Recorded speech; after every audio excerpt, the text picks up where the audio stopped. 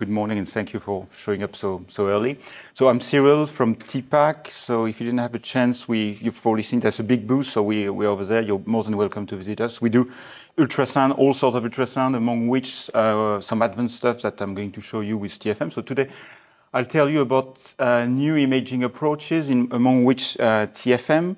So if you read the abstracts, it was packed with a lot of names, acronyms about advanced algorithm. And actually, I decided to take it a notch maybe lower in terms of complexity, because I realized that, first of all, it was very early in the morning after the gala dinner.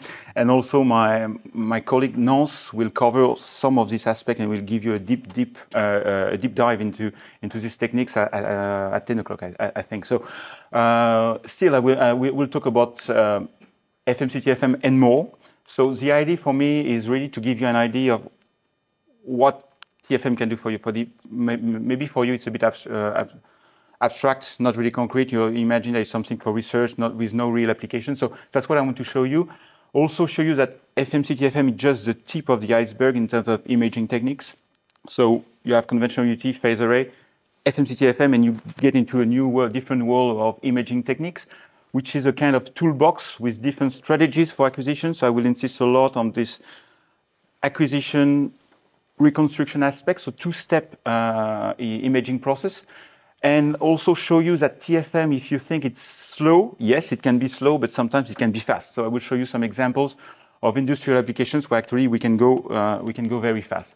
Some quick acronyms. So of course, phase array, FMC, TFM, full matrix capture, TFM, total focusing method. I will explain you that. Another technique, plane wave imaging, which is a variation of FMC, TFM. And the adaptive techniques, which are used actually to inspect some complex shapes, which is something very, very important. It could be seen as a limiting factor of TFM. And with these algorithms, we can actually go beyond this limitation. So start with phase array, multi-element. So I guess you all know that, the concept of beamforming. You've got some delays. You send the energy, you receive, and you typically do the same focalization. So it brings a lot of benefits. You can replace many conventional probes with phase array. You will be able to focalize, also to beam steer, so change the angle. But also you have to be aware that with phase array, you're typically going to see where you look. So if, for example, I'm shooting in this direction, I will only see here. And you will see that with FMC, TFM, we lift one of these with big limitation. So the main thing we could say about TFM, FMC, TFM, is that you have the same block inspected with phase array, with the same probe, and with FMC, TFM, you can see that it's like putting glasses on your image. You get a much higher resolution, but it's only one of the benefits you're going to get with TFM.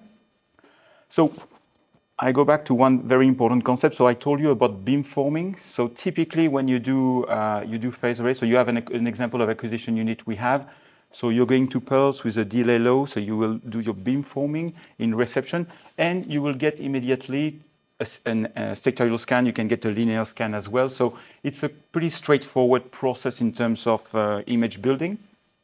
What is important to understand is that with the imaging techniques, among which FMC, TFM, if we say FMC and TFM, it's actually because you have a two-step process. It's still happening in real time, but first you're going to do the acquisition, and after you're going to do the reconstruction. So FMC is one way to do the acquisition. You will see that we can have other strategies. And TFM is the algorithm of total focusing method. So it's really this capability that you will have to focalize at every point of your image. So every pixel is a point of reconstruction, a point of focalization. So it's really as if I could look at you at the same time all together. With phase array, I will typically focus only in the middle or at a given depth. With TFM, I can look everywhere very clearly. So keep in mind this two-step process. And in our case, we've taken a special approach, is that we're doing, on one hand, the acquisition, of course, in the electronic, and after we transfer all the data in the PC. So we're going to use a graphic board, GPU, which has the benefit of being very good at handling a lot of computing in parallel. And that's very different from the typical FMC, which is hardware-based. So you're going to do everything in the hardware. So you've seen probably some portable equipment. And this approach has been taken because essentially for a reason of low power consumption. Because if you do this two-step in your FPGA, you're going to need less power, which is critical when you're building a portable. In our case, we've taken the box approach, so we've got some very compact boxes where we will be able to do the acquisition, and we'll transfer everything to the PC where we use a GPU, which is getting better year after year. So we're getting actually faster year after year, and you will see that it gives us putting these two processes apart. So of course, everything is happening in real time, but we put them apart, we can really optimize. We can optimize the acquisition depending on what you need, and we can optimize also the speed of the reconstruction and the kind of reconstruction we're doing. So here's the typical full matrix capture. So maybe you've never seen but this green part, but that's what we call raw data. So that's what you acquire during the full matrix capture. So you might have heard that you're firing one element and you receive on all the elements. So for example, if you have 64 elements on your probes, you will collect 64 scans. And you do this for all the elements. The beauty of this approach when compared to what I was telling you about phase array, that phase array, I take 16 elements, I fire in one direction, and if it doesn't come back on these 16 elements, I lose information. Here, when I fire with the first element, so I'm the first element of the probe, you're the last one on the other side, the energy will go in the room, will come back all over the probe, and I get a chance actually to collect this energy. If I were with phase array, I would lose this information. So we're going to be able to collect more information about the region of interest you want to inspect. You do this, you step a bit on the side, you do this with the second element, you do the same. So you're going to get all this raw information that typically with phase array you lose. So you have more information about the material, but at that stage of the reconstruction cannot be useful because you cannot see the defect yet. So that's where we always have, after the full matrix capture, after the acquisition, we go to the reconstruction.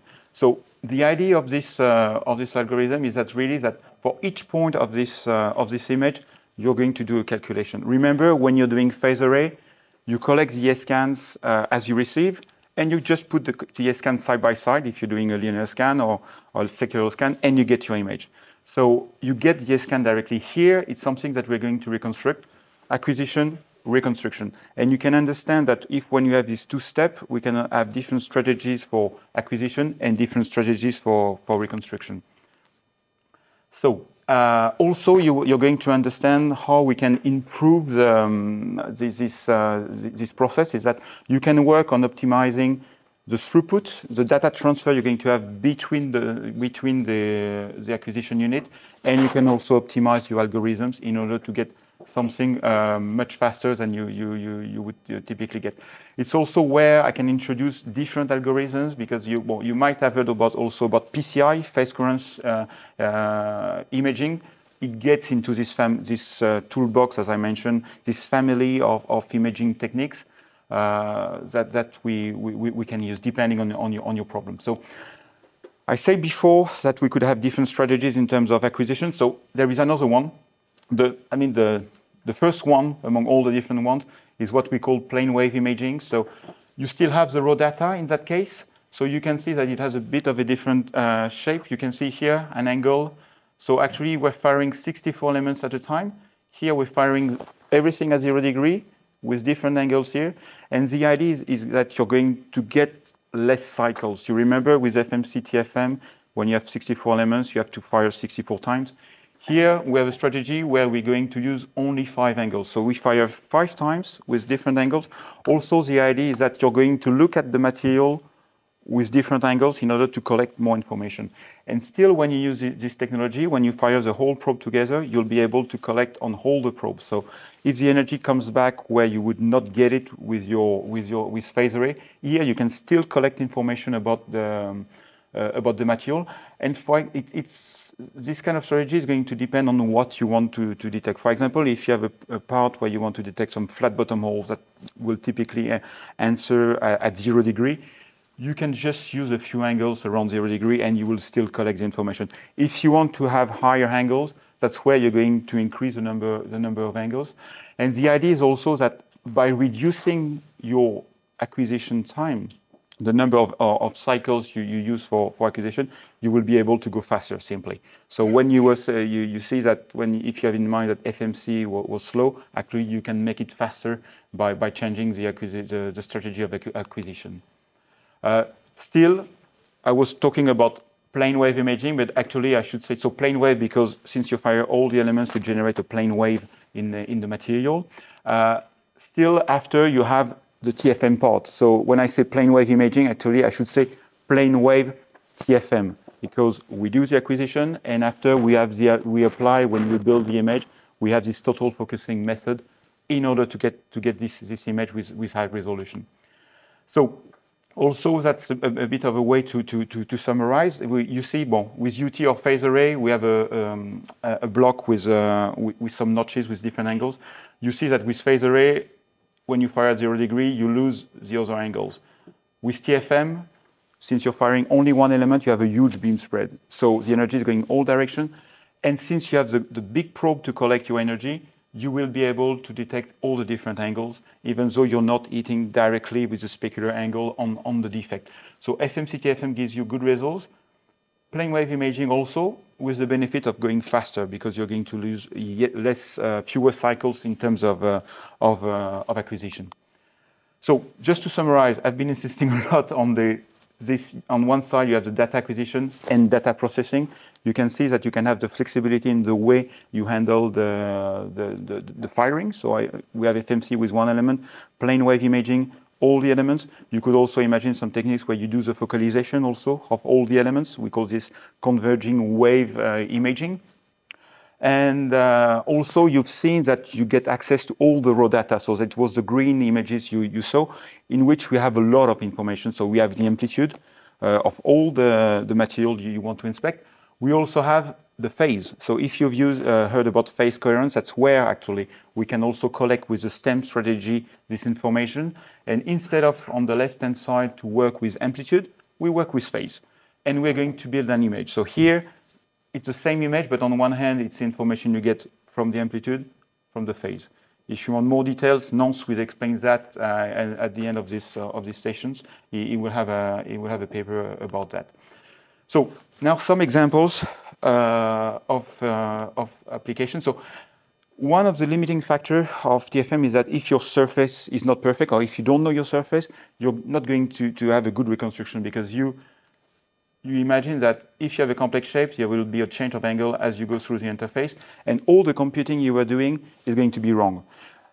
And also what is very important is to know the speed of sound in the material. With phase array, it's not so critical. If you don't have the right speed, you will not focalize exactly where you want, but you will still get an image. With TFM, it's very important. And actually, I was telling you that in this raw data, we have a lot of information. And for example, we can detect the interface. So actually, we can first detect the profile and after change the algorithm. So acquisition, detection of the interface, and after algorithm of reconstruction to be able to generate this kind of images also with a complex shape. So it gives you, in terms of application, we can do some weld inspection directly from the weld cap, where with phase array, so we have a flexible weight. With phase array, you will not be able to do it. We can also do some advanced stuff, like here it was an application with selective corrosion. So here actually, you still have, the corrosion is actually, some of the elements are going out of it was a valve of the material, and you get an internal interface. And so with a flexible wedge, with the TFM, adaptive TFM, we've been able to do this kind of corrosion mapping where typically with phase array you would struggle. So in that case, speed is not so important. I've got another example also, inspection of some welds on an elbow, pipe elbow, where you have a very complex shape, the surface is difficult. So we've been able to develop some techniques where you're actually using DLA probes, where we can detect the shape of the surface and do this TFM algorithm in order to do also the sizing. We've been able to develop this technology where with phase array you would not be able to detect. What we are looking for were cracks in this weld. So now I'm going quickly to show you some example where we can go faster. So remember, we have this two-step strategy, and here we can optimize the speed. So the full matrix is slow because we have many cycles, 64 elements, 64 cycles, each time with 64 scans, so a lot of data to collect. So we can go the plane wave imaging approach. And as I said, you can even reduce this number of cycles, so make the acquisition even faster, go even with only one firing at 0 degrees. So we've used this idea to apply it to this kind of large section. So here you have some rolls which are used for rolling mills. We have also some large diameter titanium billets. And so you understand the idea is that when you're doing conventional, if you're doing conventionality, for example, three elements, of course, you will go fast. You can have a high PRF. Even if you're multiplex, you will still go fast. But you will leave some gaps between the different elements. If you try to go with a phased array approach, you will do a linear scan. So you will have a high resolution, or anyway, high density of energy in the material, but it's going to be slow because you multiplex, but you have more cycles. Here, the idea is that in one shot, we can fire all the elements, collect the information, and after you apply the TFM, so you're going also to have a high resolution. When you're doing phased array, the highest resolution you could have is the size of the elements, actually, laterally. Here, you can even calculate points between the elements. So if I have 1 millimeter pitch for the phased array probe, the resolution my B-scan will be 1 millimeter. Here, we can go lower, actually. It's only a computing limitation. Another example, we had this presentation yesterday to show what we can, or we can use at different strategies depending on your problem. So you shouldn't think that FMC-TFM is a one-size-fits-all. I think you should just see it as I say, the toolbox. Depending on what you want to do, you can have different strategies. So here the idea was to detect on these big aluminum blocks, you get these kind of cracks, long ones, but so we apply, so this was the setup we used for the proof of concept, but now we're moving to the industrial phase. So the idea was really to have the power because you're firing all the elements of the probes. So with plane wave imaging, so you also have a lot of power in the material, so you can insonify and have a good power of penetration. And so we've been able to develop this solution where instead of getting typically on this kind, you have these marks, these real defects, and you have also these false indications here. And conventional and phased array were not capable of discriminating.